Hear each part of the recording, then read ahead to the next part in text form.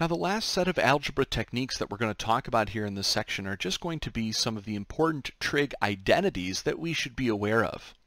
Remember that this first identity that's listed here is our really famous Pythagorean identity, and if there's one identity that you need to really know, it's this guy.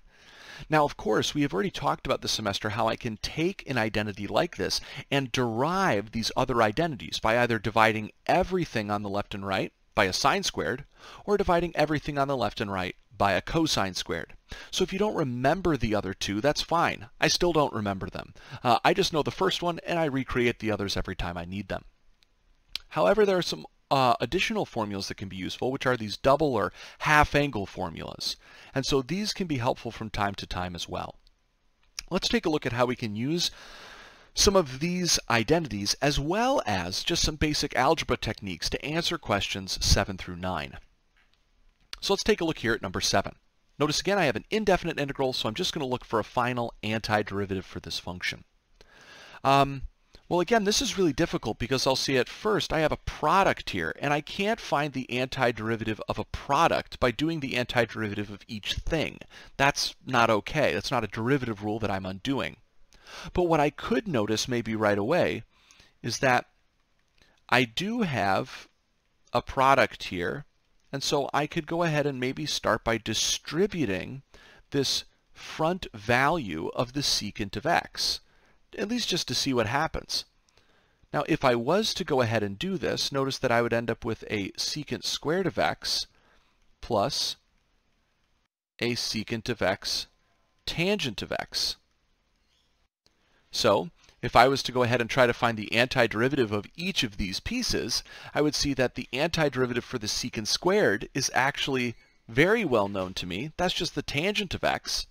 And the antiderivative of secant tangent is just the secant function.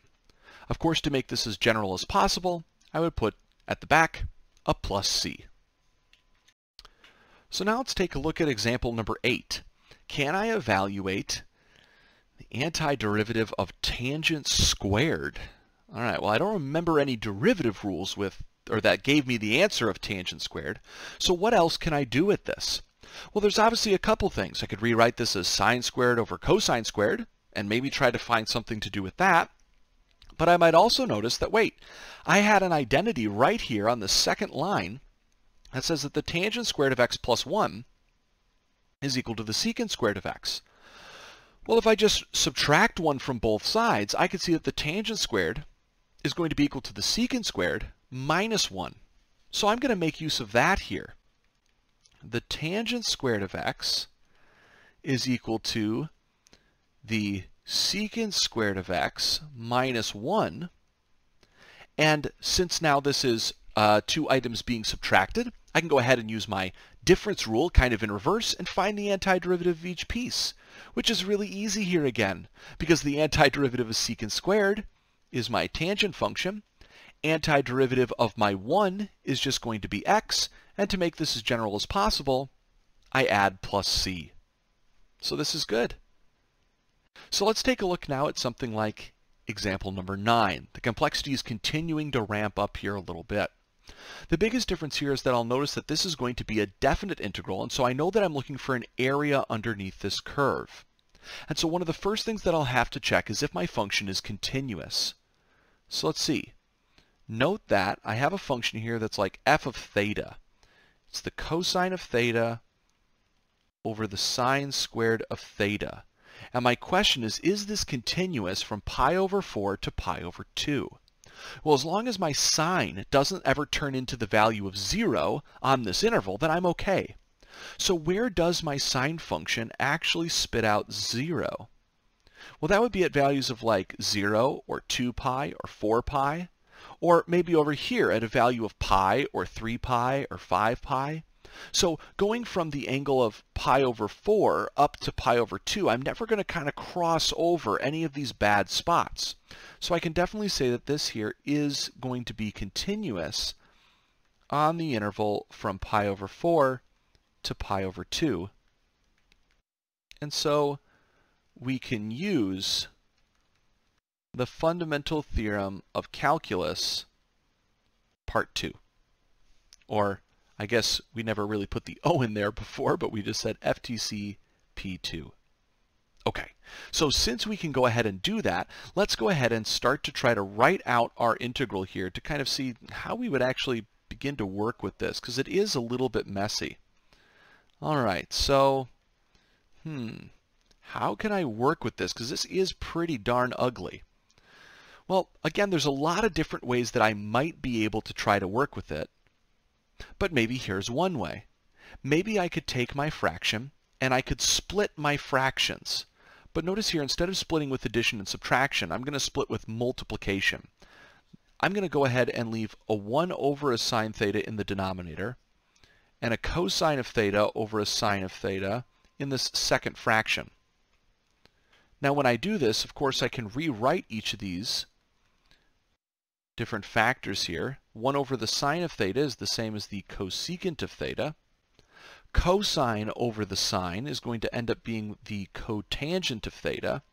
And so really, this is equivalent to asking, can I find an antiderivative now for my cosecant of theta times cotangent of theta? Do I know any derivative rules that would have given me this as an answer? Well, I actually don't, but I know something pretty darn close. If I was taking the derivative here of the cosecant of theta, my answer would have been negative cosecant cotangent. So if I just put an extra negative on here, I should be good. And now I can just go ahead and evaluate this from pi over 4 to pi over 2. So let's see what that would look like.